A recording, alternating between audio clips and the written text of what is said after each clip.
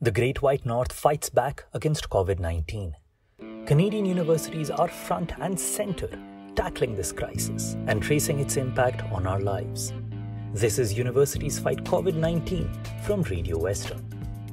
Each episode we tell you about COVID-19 related research and commentary coming out of Canadian universities. Today's episode is from University of Calgary. Managing COVID-19 is going to be a long-term game. The virus will impact the economy for months, maybe years. But businesses cannot wait until the virus is completely eradicated. Experts estimate that lost wages from Canada's economic lockdown range from $3 billion to $6 billion per month. Many are worried about more than infections. How will they afford rent? How will they afford everyday necessities? We need to restart businesses.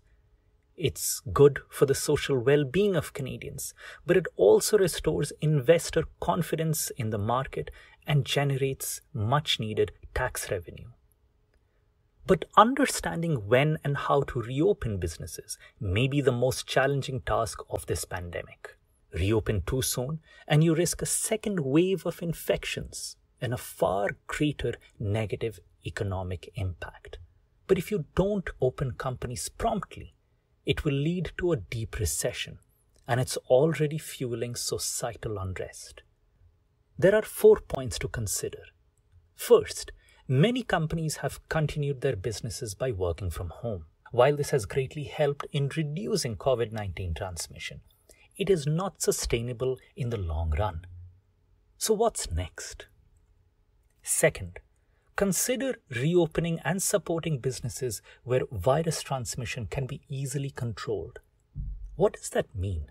It means workplaces that have adequate space for physical distancing, easy access to soap and water, and the ability for continuous cleaning of all public areas. They also might be required to operate with reduced hours until they can assure regular and thorough cleaning of their workplaces. Third, employees should be encouraged to rehire younger people after they've been tested. Younger people are less likely to be hospitalized due to the COVID-19 infection. And in the meantime, governments continue providing financial support to older workers and those with chronic health conditions. But everyone must be responsible. Employers must keep reminding employees to stay home if they're not feeling well. Governments must continue providing easy and quick access to insurance for lost wages. Employees should limit their societal exposure when they're not at work. The goal is to keep the transmission rate as low as possible. Third, within a month of lowering the infection rate to acceptable levels, we're still establishing that, businesses and organizations can slowly start expanding operations. This means allowing more customers into stores and restaurants at one time, allowing small social gatherings, and reopening some, not all, education and recreation facilities. But amidst all this, keep maintaining social and physical distancing. Lastly, rebuild domestic tourism and Canada's reputation as a safe country for its citizens to explore.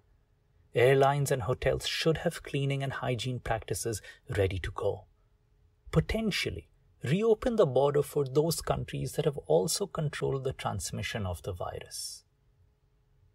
But beyond all this, businesses need to have support in training workers on safety and sanitation precautions. We also need to develop technologies that monitor workplace social distancing and track interactions that could lead to virus transmission.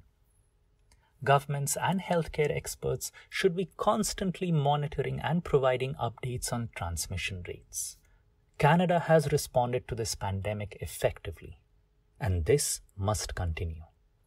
This story was adapted from Calgary News article, Restarting the Coronavirus Economy, 4 Possible Steps. It was written by University of Calgary business professor Lauren Falkenberg and University of York health economics graduate student Gillian Walsh.